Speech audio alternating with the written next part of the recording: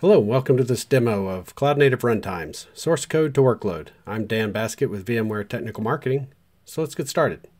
I've defined some simple Tecton pipelines that use Tanzu Build Service to build containers, Cloud Native Runtimes to run the containers, and the Flux GitOps toolkit to watch our Git repository for changes. This file contains a couple different definitions. It's going to define where our container is stored in our container registry. So if we take a look there, we'll see that that container does not yet exist.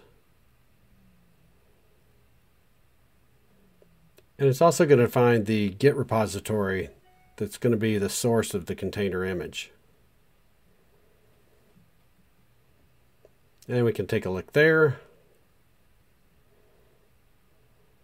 And we'll see it's the Spring Pet Clinic repo.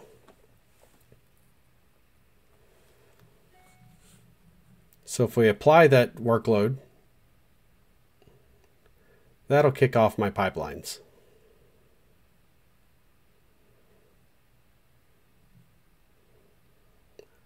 And if we watch within our Kubernetes cluster, we'll see the build process actually begin.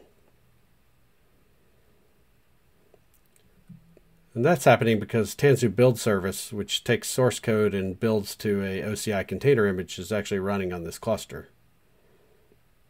So if we take a look inside that Spring Pet Clinic build process,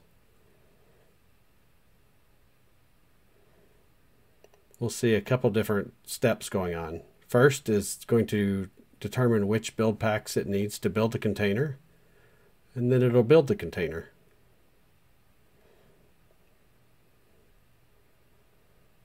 So I've done some time lapse here to make the container build go a little faster. And once that's complete, it will actually go and export that container to our container registry. And there it shows the location it'll be stored. So if we take a look in our container registry now, we see this Spring Pet Clinic container image is stored.